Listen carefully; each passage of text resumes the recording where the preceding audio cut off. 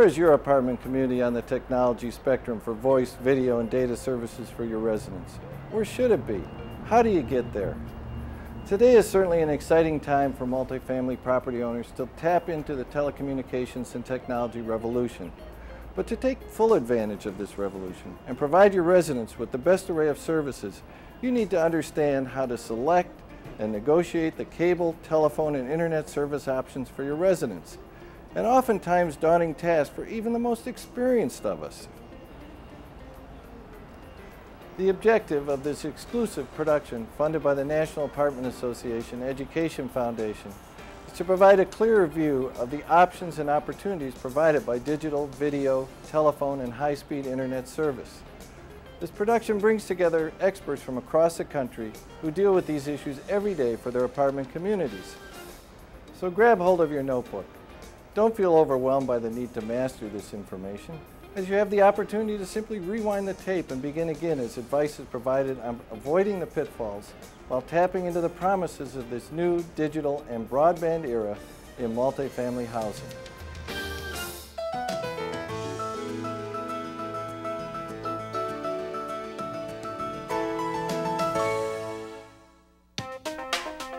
During the past 36 months, the multifamily housing industry has witnessed a greater revolution of change in cable television, telephone, and internet services than the past 20 years combined. The dizzying pace of this change, which is still occurring, is leaving property owners on either the cutting edge, the bleeding edge, or no edge at all. In this video, you will learn how to carefully weigh these options, the options between service providers and their services, as well as how to adequately protect the ultimate asset, your rent revenue. Experts will show you how to turn the common utilities of telephone, cable television, and internet access into amenities, into marketable assets that can give your property a competitive edge. As professionals dealing with these issues every day, not paid actors, each of us will be teaching you the new language of this new time. We will teach you how to determine your options for acquiring new services and service providers. But most importantly, our goal is to remove the barriers that are keeping you from understanding the issues that are critical to making quality decisions while identifying and selecting service providers. One of the initial barriers to overcome when trying to master the ABCs of cable, telephone, and internet technology is the industry's lingo. And until you grasp this new language, you'll be left out of what can be a winning game. The following information will help guide you as you seek to both understand and take advantage of many new opportunities.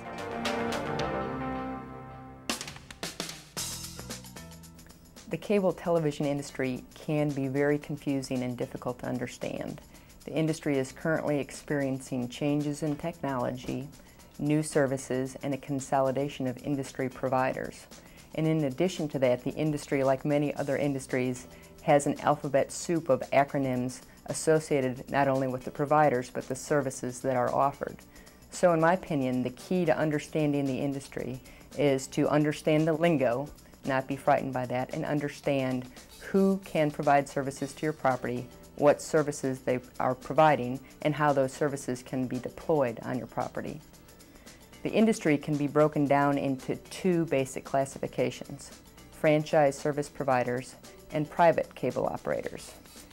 There are acronyms associated with both of those groups. Franchise cable operators are sometimes referred to as MSOs, or multiple system operators. Examples of that group would be AT&T, Time Warner, Cox, Charter, Adelphia, to name a few.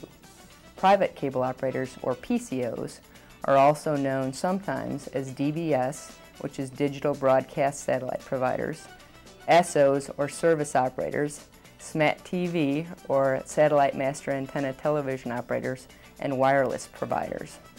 Examples of that group would include RCN, Southwestern Bell Video Services, Castle Cable, US Online, MediaWorks, and Optel.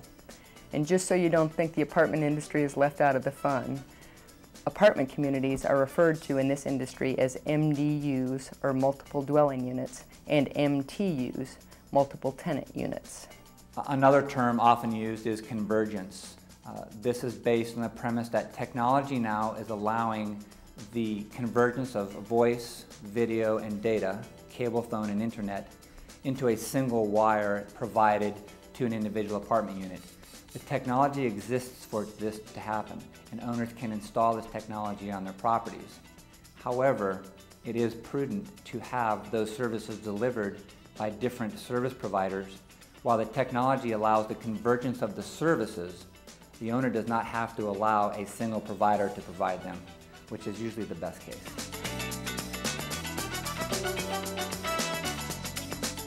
The services that are offered by both the franchise cable operators and the private cable operators are not dramatically different, but it's important to understand what services are available from those providers. Both providers typically will present an analog video lineup, which is what is commonly referred to as basic or expanded basic cable television.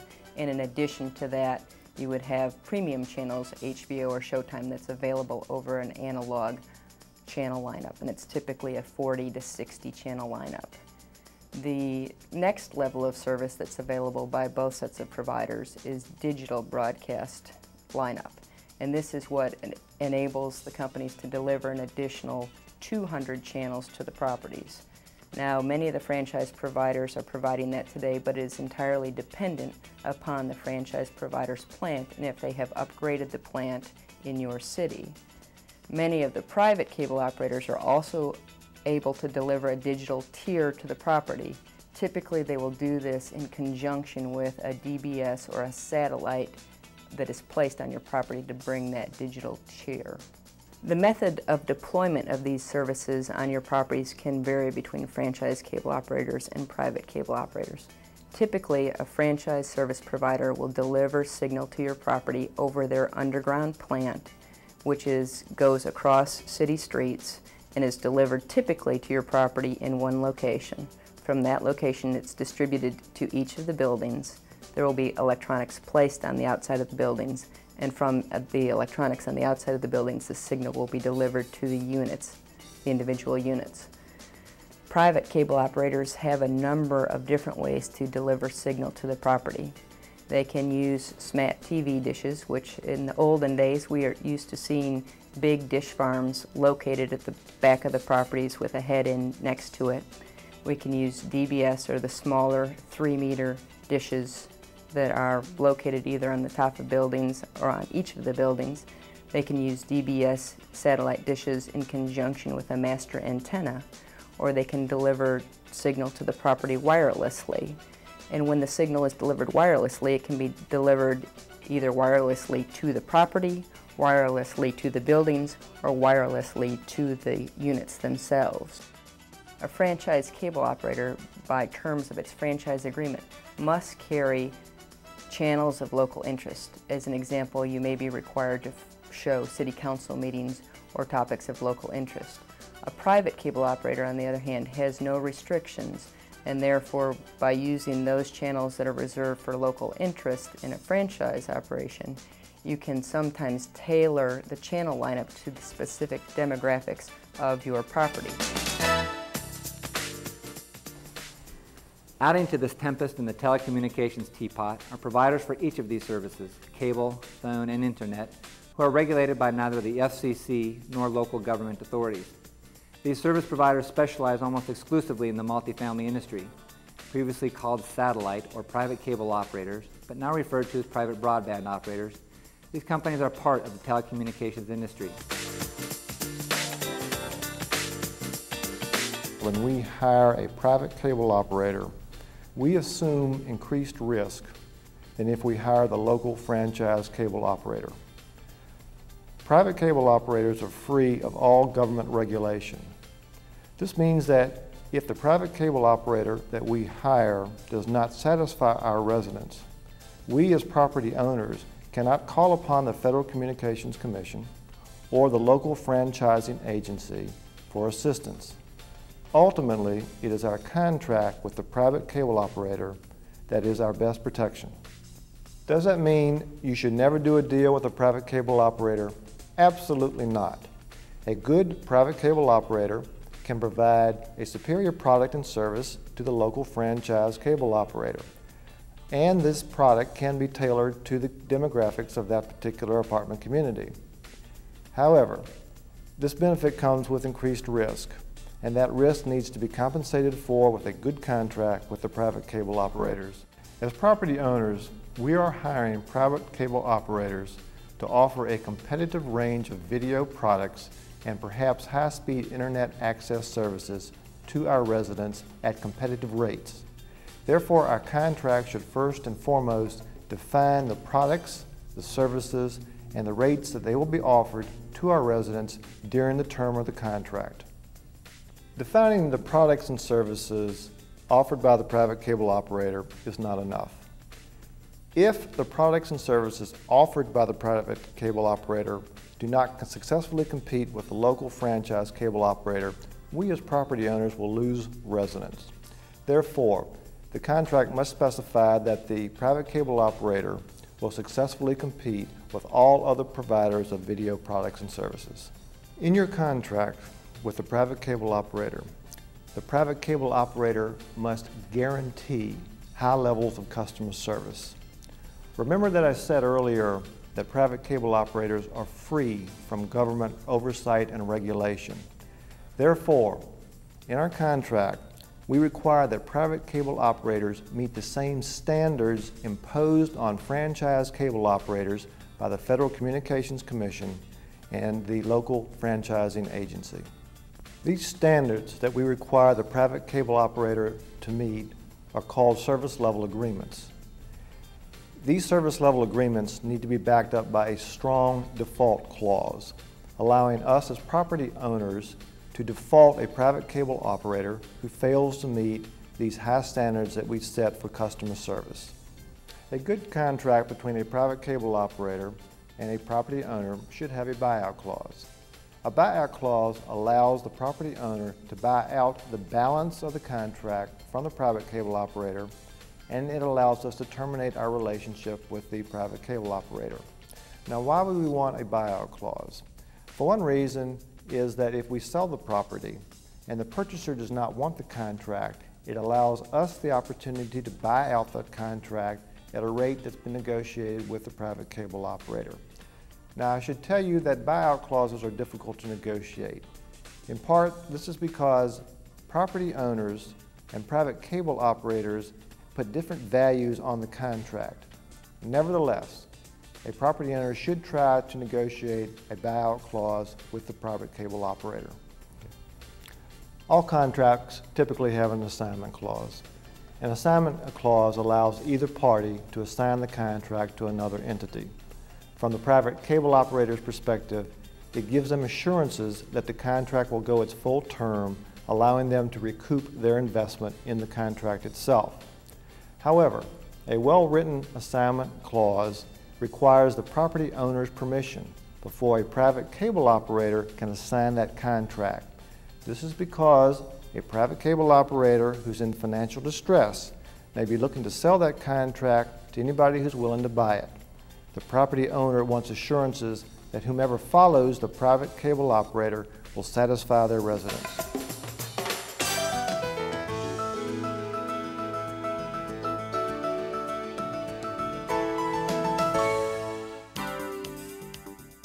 Contracts are a very serious matter.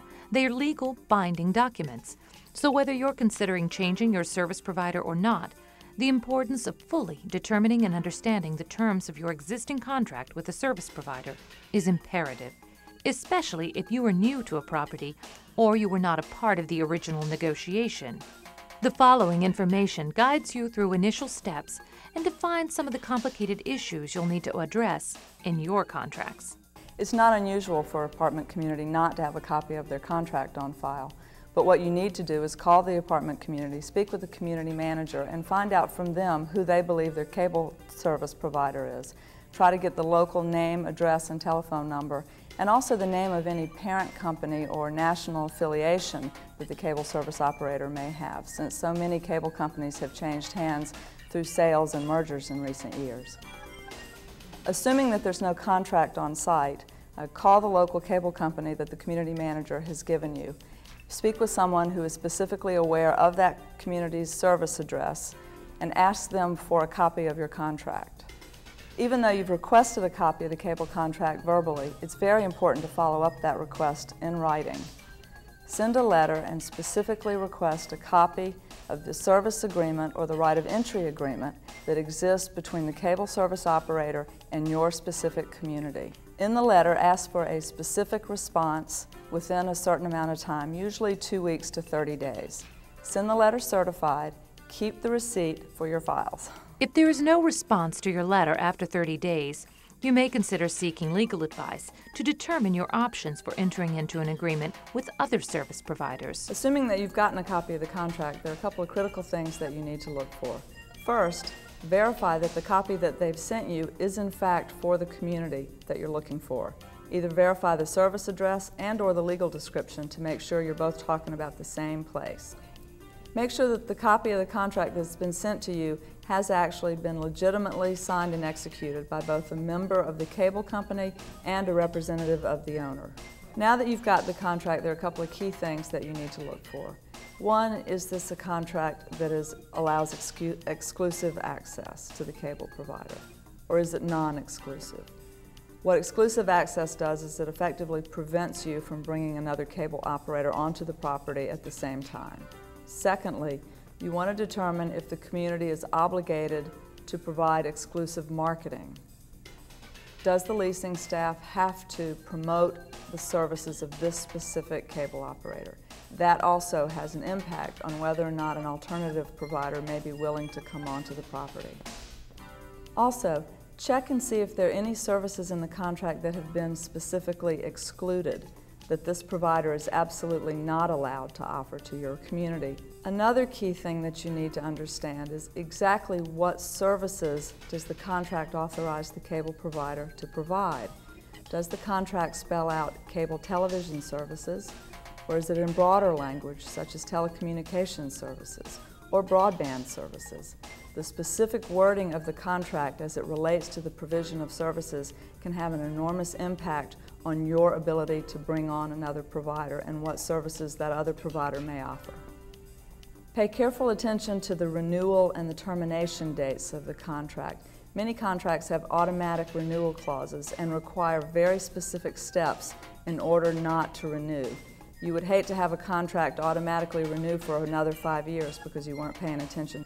If you find yourself with a cable contract that is a perpetual contract or that is tied to the life of the franchise, you have a couple of options. Frequently, perpetual contracts are not exclusive, which means that you may be able to bring on an alternative provider to compete directly with the current provider. Once you've decided that a change to a new cable provider is the right thing for your community, it's very important to communicate very clearly and very frequently with your residents as far as what the actual process will be. You do not want a disruptive cutover from the old provider to the new provider. You want that process to be smooth, and you want your residents to understand exactly what sort of inconvenience, if any, they'll experience.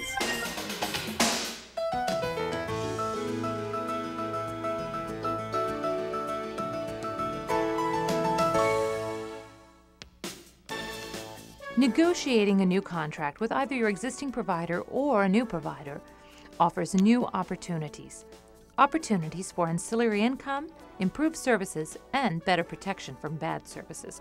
When negotiating cable contracts, one of the things that you have to address early on is the length of contract and what is the term going to be. Often asked is how long should a contract for a cable agreement be, and what we typically look for is anywhere from 5 to 10 years. If you're putting an investment in the infrastructure as a property owner, then it would be reasonable to think that you would have a lesser term, such as 5 years, 7 years. If the cable provider is going to be making the investment in the cable plant, then they're going to be looking to recoup their investment. So you'll be seeing contract terms that tend to be a little further down the road in 10 to 12 years. One of the things you want to avoid when putting together the terms of a contract is perpetual language.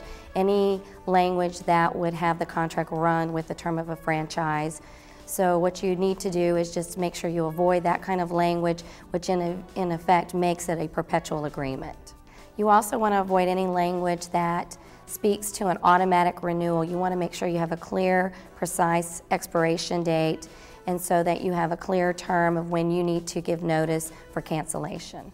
If the circumstances within the contract dictate that there's going to be a revenue sharing agreement, then you want to make sure that the compensation is spelled out very clearly within the contract, such as which services will you be compensated for.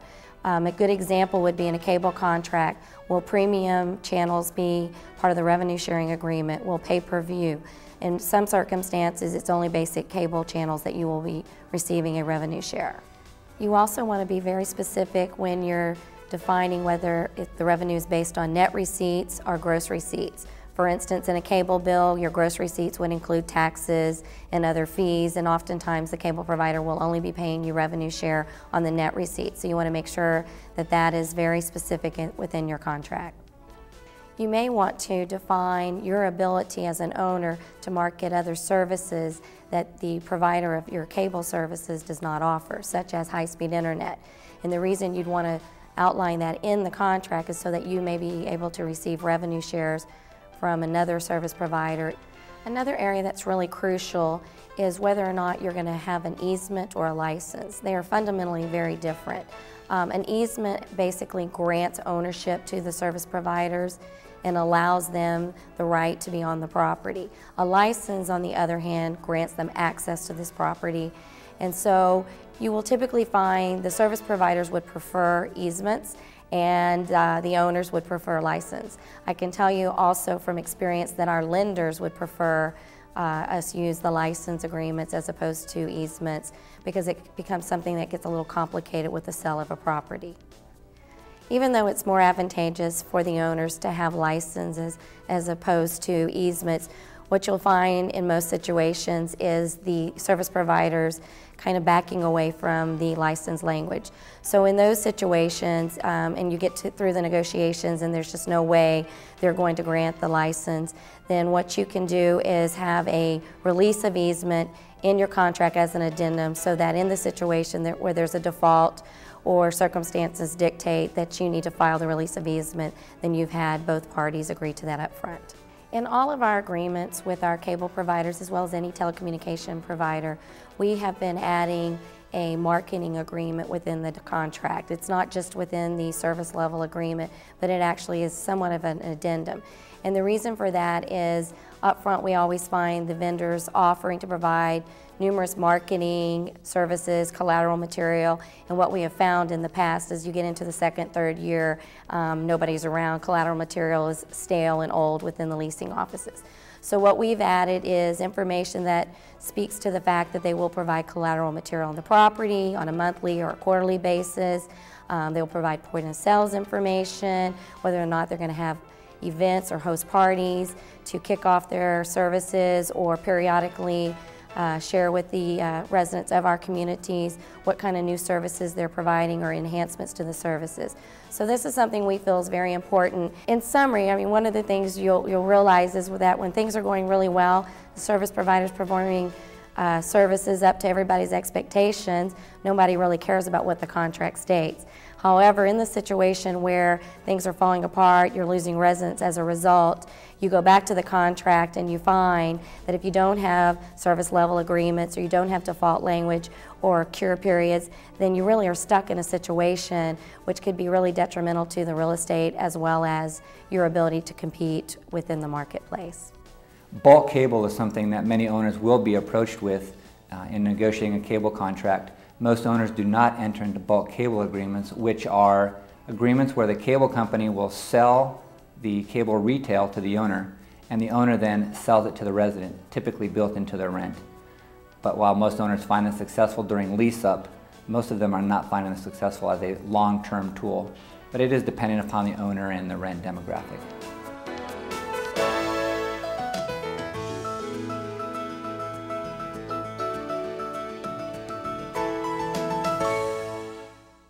Over the past few years, property owners have been approached by many internet service providers who wish to offer our residents their high-speed internet products. As far as doing a contract with a particular internet service provider, all the same issues apply. You want the same type of protections that we have been talking about regarding private cable operators also to apply to internet service providers. Theoretically, high-speed internet service is available to the multifamily communities from a number of sources. Franchise cable operators provide services, typically an at-home or a roadrunner type product. Private cable operators are able to deliver high-speed internet, typically in conjunction with third-party broadband service providers. ILECs, LECs, or RBOCs are able, if the distance is correct, to deliver digital subscriber line service to the properties, as are CLECs. And in addition to that, there are a number of ISPs or broadband service providers that can provide high-speed internet service to your property, again, depending upon location. The critical issue to understand when thinking about high-speed internet service providers is the method of delivery. Typically, a cable operator is going to deliver using a cable modem type service, and that's certainly the case with franchise cable operators. Private cable operators have an alternative depending upon the ownership and control of the wiring to deliver a cable modem type service, or if they have access to the telephone lines to deliver a DSL type service. The telephone companies, whether they be ILECs or CLECs, will typically deliver a DSL type service, and a broadband service provider, again, it depends on what lines they have access to, or if there is no access to the existing infrastructure. All of these groups have the ability to deliver service via a wireless connection.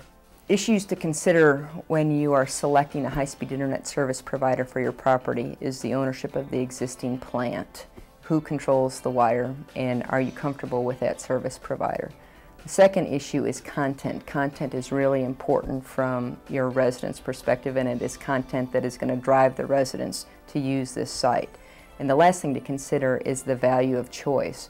As we've learned in the past by new technologies and new services, the services do not always work as well as they should, and I think there is real value in offering more than one choice of service providers in the high-speed internet arena today.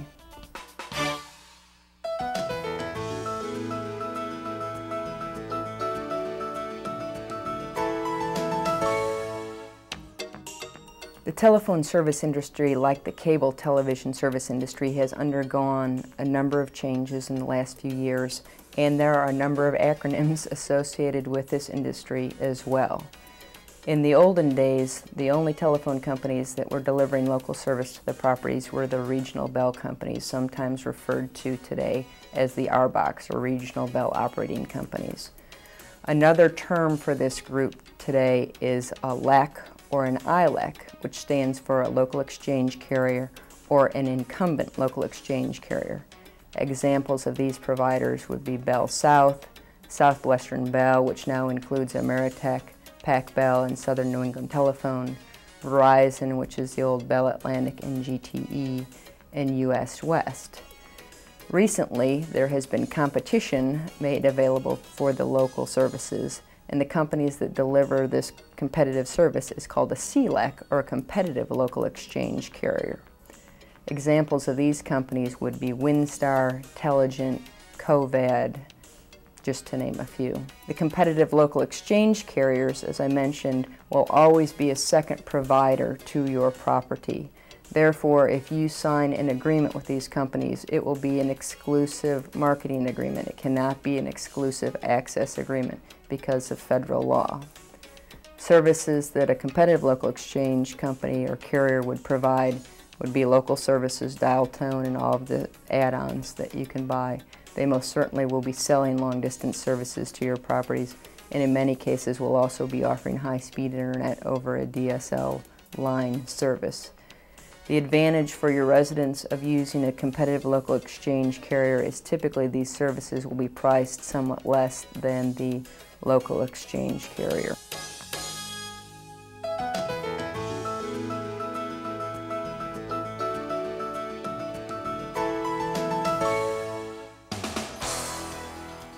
The decision to upgrade a property's cable and telephone wiring system should not be made impulsively. The following is some critical and useful advice on preliminary steps to take before beginning an upgrade. Before you proceed with any cable upgrade, you want to first find out what your residents want. Maybe they don't care. Maybe there's no need to do the upgrade. So you want to find out the demographics of your residents, and you want to find out if they're interested in, say, high-speed internet service. Do they even own computers? The way we go about it is we survey our residents, and we have a list of questions that we'll ask them, and we use the facts we gather from these surveys to determine whether we should go ahead with an upgrade or a service, whether we're deciding between 3 buildings and which building should we do first. Was there more of a need at building A versus building C? One of the things we did find out, though, is you'll never get the information unless you offer some sort of incentive to the resident to return the survey to you. Whether it's a contest or a little gift, that's a good way to get them to respond. And depending on when your property was built, how old your building is, can determine how old your cable plants are. It may be that 10 or 20 years ago a cable upgrade was performed too, so you're going to have old cable, new cable. You need to determine that to decide what kind of services you can deliver over that. There are really 3 ways to evaluate your cable infrastructures. First way is you can pay to have somebody do it. It's very expensive. There aren't very many people specialized in it or qualified to do it. The second way is if you already have chosen a service provider, if you're looking to do high-speed internet or data network in your building, a lot of times that service provider will come on site and do a detailed site survey for you. They'll tell you what your cabling infrastructure is and let you know the capacities of it and whether or not it can deliver the service you want to deliver or would it need upgraded. The third way is to do it yourself. And it's really not as scary as you think it is. I mean, it's like plumbing. I mean, you had it in your building and you just need to not be afraid of it and go take a look at it and you'll be surprised what you can figure out on your own. What we do is we start with the on-site staff. They're the people that live at the property, they know the property. The maintenance staff knows all the nooks and crannies and corners and closets, and they really already have a good idea of what's in the building. A lot of times we'll just send a disposable camera and ask them to go to that room where the telephone service man goes, go to the room where the cable TV guy goes, take pictures of what he does. We ask them to just remove the wall plate with a screwdriver and pull the wall plate out and take a photograph of that. Then we can see how the wiring has been terminated there at the wall plate. Take a picture of the front of the wall plate. Is there always one in a living room? Is there always one in a bedroom? Sometimes we may only have telephone one place and cable television outlets another place. We want to get an idea of how many places we can provide service in a unit. The service provider may want to do an overbuild. An overbuild is bringing in all brand new coax. So they have to go into every unit, through every conduit, all through your entire property.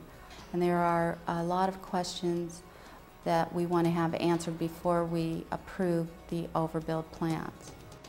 Some of the main points you need to hit is to be able to have owner approval on anything they will be doing to the interior or exterior of your building, anything that affects the integrity or look of your building, especially if they need to have access to your roof.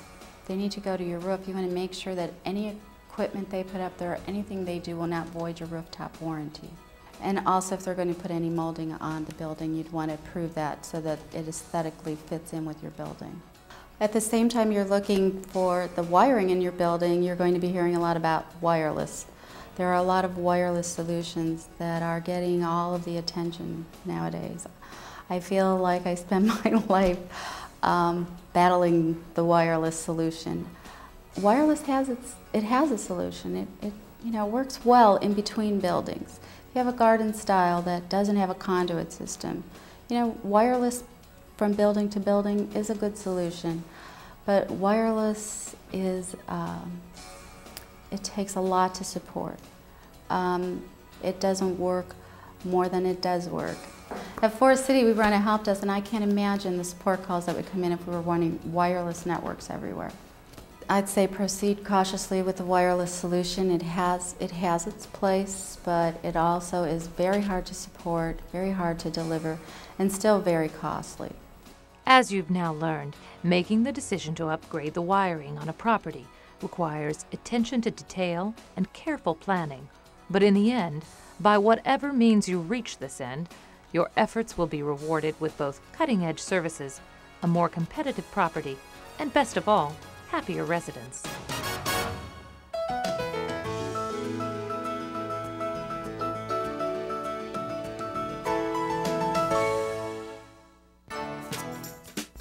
Another difficult challenge is for both owners and their attorneys to remain current with the rulings from the Federal Communications Commission, the FCC, and state regulatory bodies. The Federal Communications Commission has a ruling regarding inside wiring, which many owners have read a lot about. The biggest thing to remember is that the rules basically stipulate that the cable company at the end of the contract has the power to decide whether they want to remove the inside wiring, sell the inside wiring to you, or abandon it.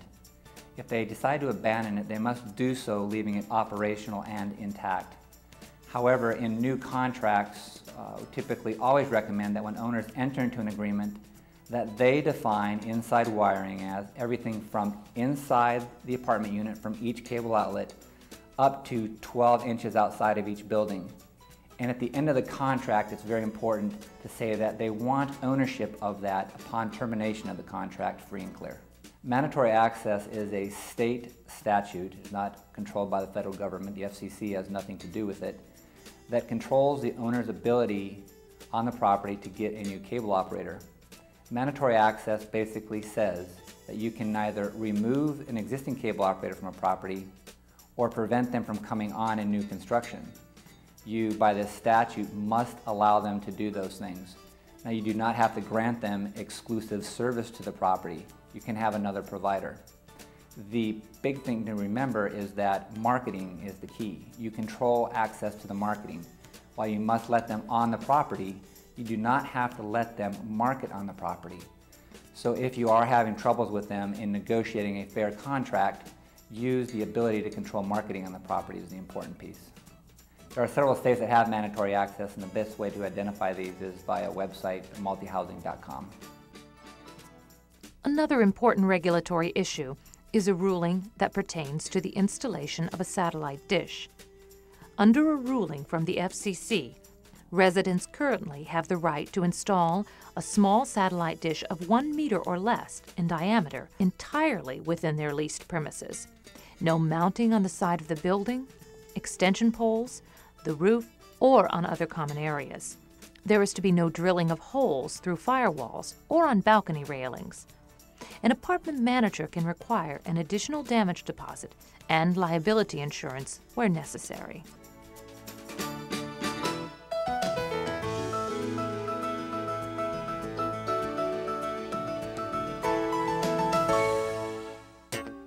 The telecommunications industry can be amazingly confusing and difficult to understand.